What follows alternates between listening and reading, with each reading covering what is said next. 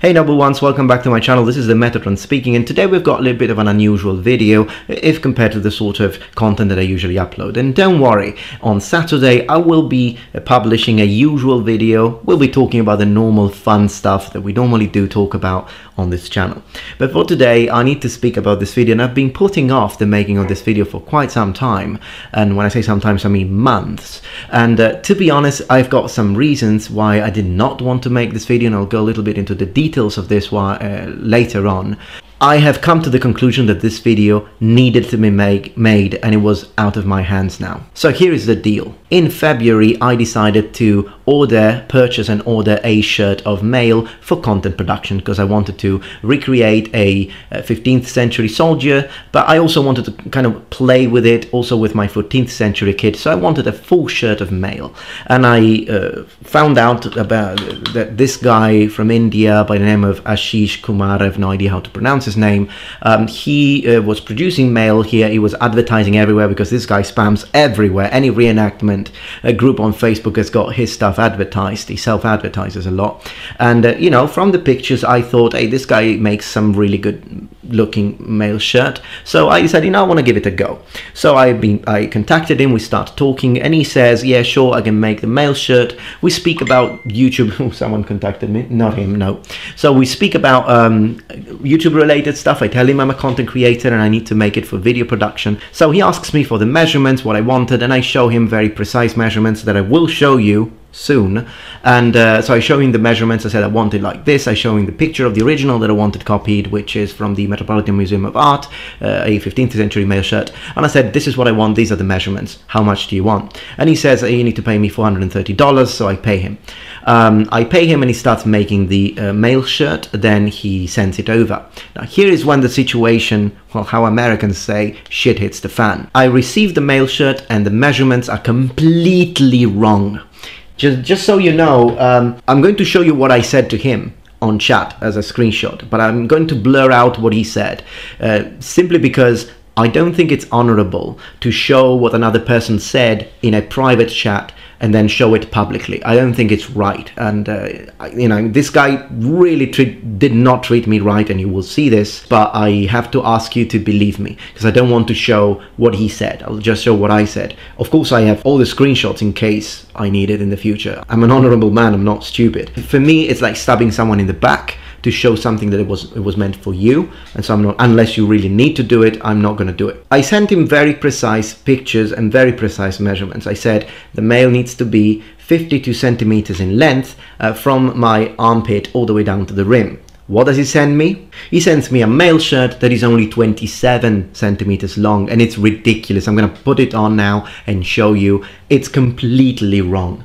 And I made sure that we both understood we were talking centimeters, like it was very clear. Now, I'm not the kind of guy who points the finger at you if you make a mistake and mistreats you. So I did not mistreat him. I was very polite. I had to point out when I received the item then I wasn't happy because the measurements were incorrect, but I did it in a very nice way, and that's just how I am.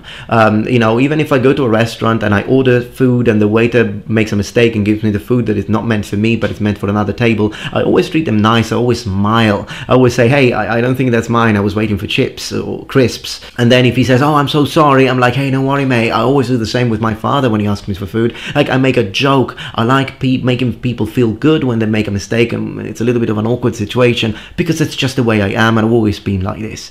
So I didn't mistreat him. At this point, I'm a very patient and very nice customer. But I pointed out, I said the measurements are completely wrong. And he said, no, I made it according to what you said, to your specification. Now to this, I reply with pictures. I showed him again a picture of what I had asked, and I show him a picture of the mail shirt with the measurements, and I show him that it's incorrect. It's literally half of what I had asked, so he made a big mistake. He made a mistake. It's not a big deal, but you need to solve it for me because I need it. I need it for content production. I need it. I can't use it like this. I can't work with it. I can't wear it like this.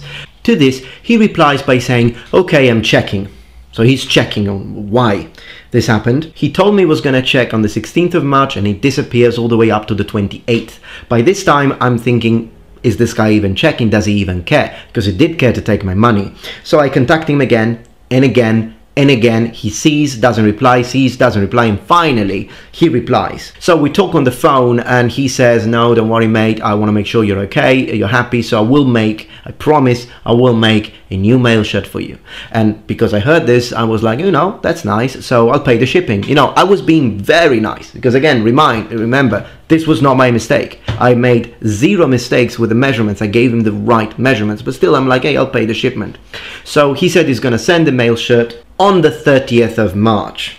He completely disappears until July. 4 months. I write him messages, he doesn't care. He doesn't reply. He sees them, because you can see when someone visualizes your messages, just disappears. I still patiently wait for another month. By now, it's the 13th of August, and I say, unfortunately, you haven't contacted me ever again, and you haven't fixed my problem with the mail shirt as you had promised, so starting now, I will give you a negative review on the social media pages and on my YouTube channel, meaning this video. Sorry to do this. I gave you months to fix the problem, but you haven't. You took my money, you didn't give me a refund, and you didn't give me a good mail shirt, so I will let my followers know. To this, he replies, what's the problem with the mail shirt? I'm like, goodness gracious. So by now, I'm pissed. It's been 6 months. I gave him a lot of time. And again, if he needed longer, maybe because of COVID, let's say, problems, he can't send it, I would have been okay waiting. I even told him that. So it's not like I wanted it immediately, but I wanted at least contact. So now I just ask him, I want a refund. That's no way to treat a customer. I've been very patient, but you just disappeared. You keep seeing my messages. You don't reply for months. And I had to stop the production and cancel the production of videos. This has cost me. Not to mention the fact that my audience was waiting for these videos. So I said, you know what? I want my money back. I asked him for a refund on the 13th of August.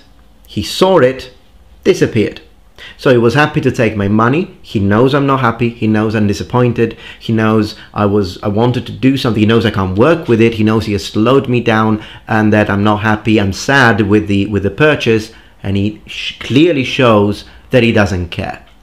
So what's the point of this video? Am I seeking revenge? No. Even though he really mistreated me and I just didn't do anything wrong, I was thinking maybe I shouldn't make this video because I don't like messing with another person's livelihood. I don't want to boycott him. This is not why I'm making this video. The reason why I'm making this video is because I am protective with my friends, and you, my audience, you are my friends. And I feel I needed to make this video to protect you for 2 reasons. Reason number 1, as I say, this guy spams everywhere. And I know for a fact that it will happen that 2, 10, 100 people out of 431,000 people that I have, unbelievable for me, but that happened in my life. I know many of you might buy from him. What if he does the same? What if there is one of you, maybe a younger one, like, you're in your 20s and you don't have a lot of money, but you worked really hard at, I don't know, Subway, McDonald's, and you've just managed to save up those $400, and you're thinking, you know what, plus shipping and everything, $500, and you're thinking, hey, I really want a mail shirt because I watch Metatron's content and I like it a lot, and I want to do it, I want to reenact, and you see this guy spamming, look, my mail, very good, my friend, buy from me, and then you're like, you know what, I want it, so you contact him, you give him your money, he sends you a mail that is completely wrong, and it doesn't even fit you, and you've lost your money, and I could have prevented that with this video. That's what really motivated. I'm making the video. It's an honest review and an angry review and a bad review, but as a customer, I'm not happy and I want to protect you. The second way in which I'm protecting you is because, as you know, when I buy my Armour, my helmets, I usually use Patreon money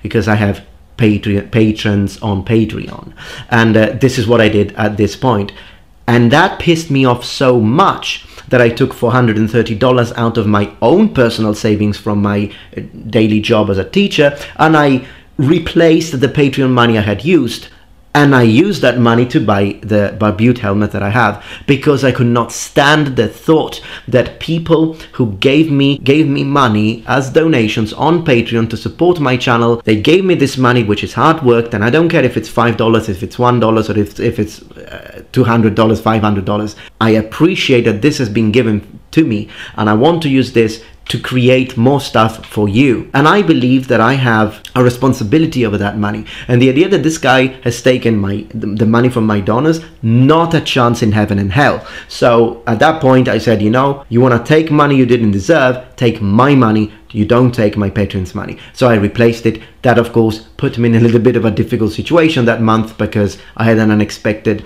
expense, and I still haven't been able to order a proper mail shirt because of this. Also because unfortunately it's been a year now that my Patreon has been completely halved. So it is what it is. I'm not complaining. As you know, I make about almost $700 a month on Patreon.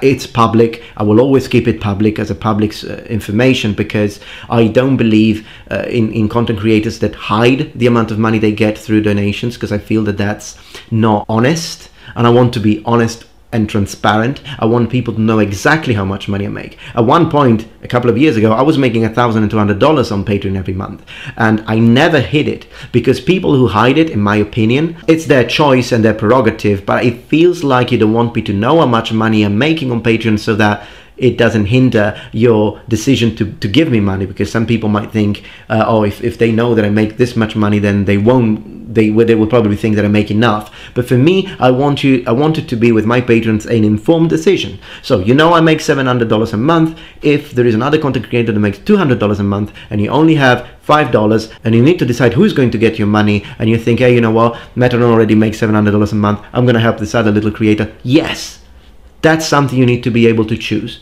So if you do choose to give a donation to me, you do it because you know exactly what you're doing, you know what it's going for, and you know already how much money I'm making. So this is my negative review. I can't recommend his craftsmanship, but the only man I can recommend is Isaac Krog, and he is the one I will be ordering a mail shirt in the future. Maybe I will let a few months accumulate, because he is quite expensive, but to be honest, he's the only man I can recommend. With him, you will be 100% sure that it will treat you right, and it will make a mail shirt that fits, and it will do a very good job. He's the only one. Probably that's what I should have bought in the first place anyways. It was my mistake, I suppose, for trusting this man. But this is what happened, and I just wanted you to know. So thank you for watching. If you have watched so far, let me know, because I'm curious. And I will see you on Saturday for a regular video on the Metatron channel. And thank you so much, always, for your support, your patience, and your real friendship. Thank you, noble ones. Goodbye.